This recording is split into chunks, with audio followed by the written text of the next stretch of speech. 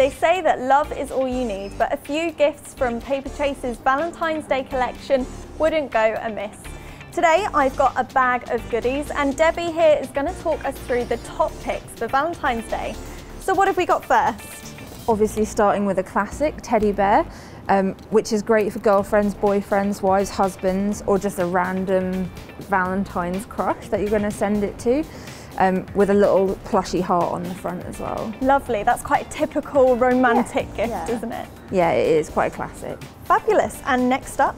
Next up we have got candles, glittery heart-shaped candles. You can have them obviously on the Valentine's table, cooking a meal or running a bath or anything like that. They're quite cute and quite versatile. Maybe for girlfriends or wives rather than husbands or boyfriends. Great, so a fabulous one for maybe a candlelit dinner? Yeah, I reckon so. Brilliant. And then next is the photo frame with the little glittery hearts inside. We do this in a heart shape as well, but this would be good if you've got a nice picture that you want to put in there of your other half or a couple picture. Fabulous, and that's something you can keep forever as well, which is great. It's perfect. And next up? Next up we have the vouchers. So this is a little book of vouchers for different events, alone time, delivery of your favourite food, cuddle sessions, things like that.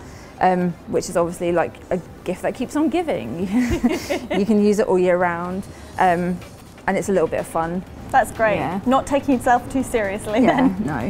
And finally, what have we got? Finally, we have got a lobster bottle opener, which is my favourite thing that we have for Valentine's Day this year. It's a bit random, but it's a good sort of keepsake item as well.